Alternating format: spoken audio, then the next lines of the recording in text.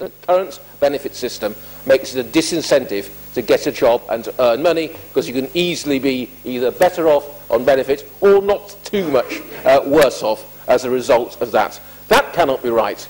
Successive governments have ignored the issue.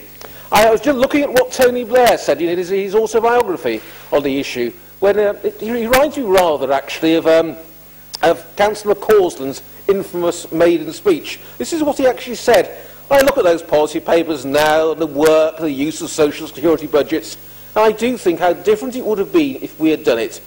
But there it is. It didn't happen, and that's it. How pathetic. 13 years of government looking at policy papers and doing actually very little.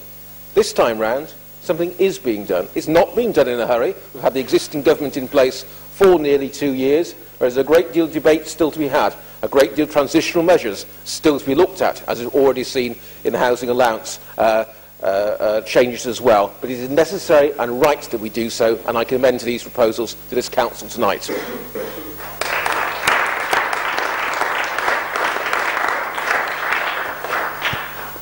Thank you, Councillor Senior.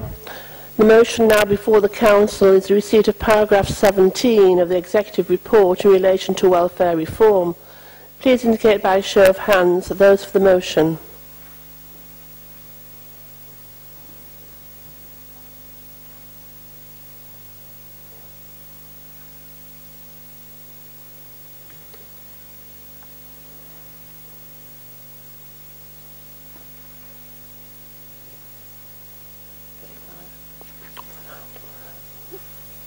Those for the motion, 35. Those against the motion?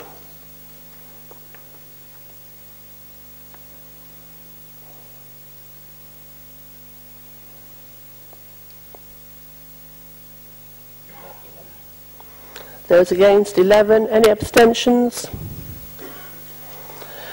The result of the voting is 35 for, 11 against. The motion is carried.